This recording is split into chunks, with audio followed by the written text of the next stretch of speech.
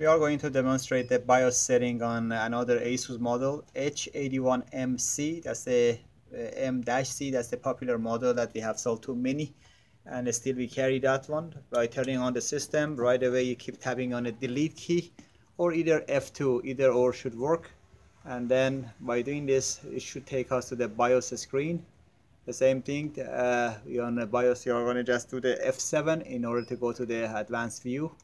On advanced view,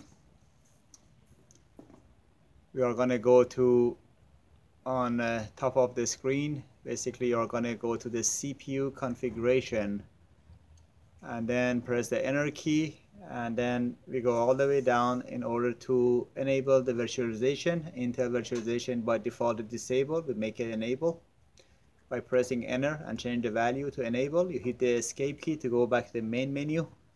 The second line item that we are going to change is going to go down to the one says onboard device configuration, pressing enter key, and again we are going to go to the Realtek LAN. The default is disabled. We make it enable by pressing the enter key, changing the value to enable. You hit the escape key, and you're going back to one line down to APM. Press enter key, and then we are going to change the restore AC power loss. The default is power off. We change it to power on. When the power outage happen, system is going to turn back on. Hit the escape key, and then we are going to go F10.